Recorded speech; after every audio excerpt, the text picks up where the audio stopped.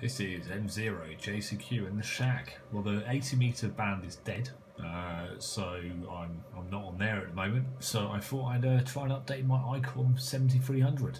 It's currently running firmware 1.14, so it's about 2 versions out of date now. Not been updated for about a year, so I thought I'd install the latest firmware and see how we go.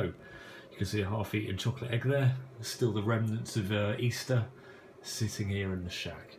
Anyway, let's see if we can go about doing this. So firmware update. It displays this disclaimer, usual stuff. It could go horribly wrong. I do agree.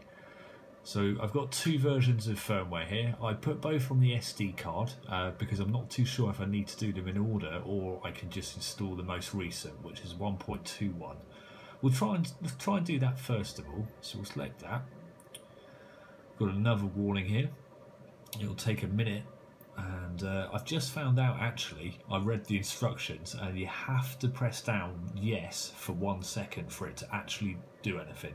Otherwise, it doesn't do anything. So if we just tap it briefly, nothing. And if you press no, register straight away. So that stumped me for a little bit, but I think we've worked it out now. So we'll try again. So I'm going to press this down for 1 second. There we go. It's doing stuff.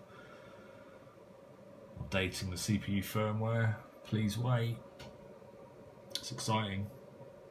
Hey, there we go. We've got the restart. So hopefully 1.21 you can see in the bottom right there. And there we go. Right, it's lost all of my my previous settings, but I think I can reinstate those on the SD card by dragging and dropping. Dragging and dropping, hopefully. Anyway, that's a very basic guide to installing and upgrading the firmware on the IC 7300. Everything worked as it should. Well done, Icom. 73s for them from the shack.